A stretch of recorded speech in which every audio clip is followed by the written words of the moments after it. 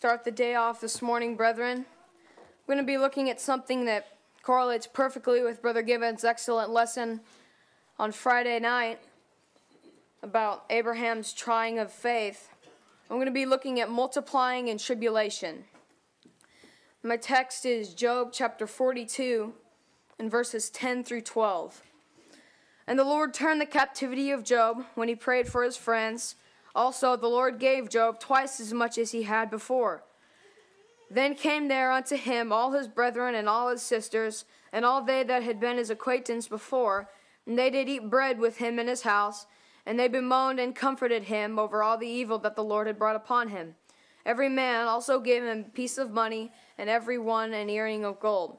So the Lord blessed the latter end of Job more than he had his beginning. And he had 14,000 sheep, 6,000 camels, 1,000 yoke of oxen, and 1,000 she-asses. And to get a feel of what this text means, I'm going to read it out of a few more different versions. The New International NIV says, After Job had prayed for his friends, the Lord made him prosperous again, and gave him twice as much as he had before. All his brothers and sisters and everyone who had known him before came and ate with him in his house. They comforted and consoled him over all the trouble that the Lord had brought upon him, and each one gave him a piece of silver and a gold ring. And the Lord blessed the latter part of Job's life more than the first. And he had 14,000 sheep, 6,000 camels, a yoke of oxen, 1,000 yoke of oxen, and 1,000 donkeys. The New American Standard Bible, NASB says, And the Lord restored the fortunes of Job when he prayed for his friends, and the Lord increased all that Job had twofold. Then all his brothers and all his sisters and all who had known him before came to him, and they ate bread with him in his house, and they consoled him and comforted him for all the evil that the Lord had brought on him. And each one gave him a piece of money, and each a ring of gold. And the Lord blessed the latter days of Job more than his beginning, and he had 14,000 sheep, 6,000 camels, 1,000 yoke of oxen, and 1,000 female donkeys. Finally, the New King James. The Lord restored Job's losses when he prayed for his friends. Indeed, the Lord gave Job twice as much as he had before. Then all his sisters, all his brothers, all his sisters, and all those who had been his acquaintance before came to him and ate food with him in his house, and they consoled him and comforted him for all the adversity that the Lord had brought upon him. Each one gave him a piece of silver and each a gold ring. Now the Lord blessed the latter days of Job more than his beginning, for he had 14,000 sheep, 6,000 camels, 1,000 yoke of oxen, and 1,000 female donkeys. Now the definition of tribulation is a time of afflictions as a result of things that are contradictory. Now related words are also bountiful, some of which are trial, affliction, oppression, and one I really like is Calvary.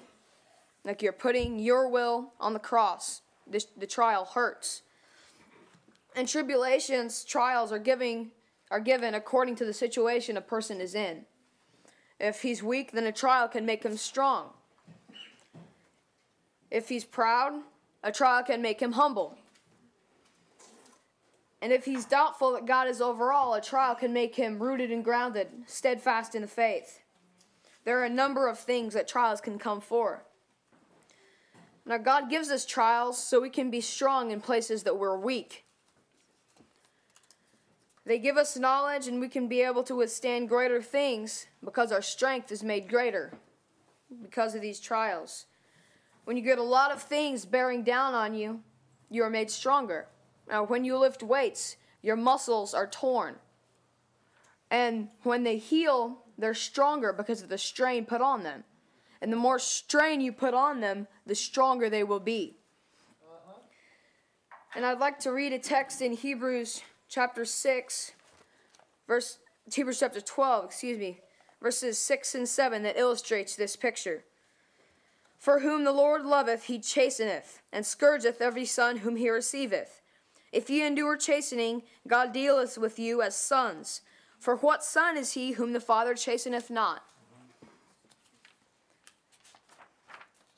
And from this, we can see when God gets new recruits, so to speak, they have to be strong for what they will soon endure. Amen. We gain many things in tribulation, and some of them are strength, which we've already talked about, determination, self-control, wisdom, humility, and ears to hear in the assembly, so we can take advantage of the gathering of ourselves together. Amen. I'd like to read another text in James 1, chapter 3. Knowing this, that the trying of your faith worketh patience. The reason that James said this was because trials are all different lengths. We have to be able to always watch so that we can see the door of escape that comes with every trial, no matter when or where it comes. And my next and last point is that we come out of trials without the smell of smoke on our clothes. Isn't this good? The grace of God is with us, and we come out of the trial we aren't scathed. If you recall Shadrach, Meshach, and Abednego, when they were thrown into the fiery furnace, King Nebuchadnezzar made it 7 times harder than it originally was. And the men who throw them in, because it was so hot, died. And yet, miraculously, these 3 men came out with not even the smell or trace of smoke and fire on their clothes. We too can come out of trials without being hurt or scathed. Let us remember Romans chapter 8, verse 28. This is a very common text. And we know all things work together for the good of them that love God, to them who are called according to his purpose. Now let's read in between the lines and come up with another verse. Christ will not put anything on us that we cannot bear. We can encourage each other with this, brethren. With trials and tribulations, we are multiplied by God. I'll have a prayer for Brother Ricky before he comes for the class.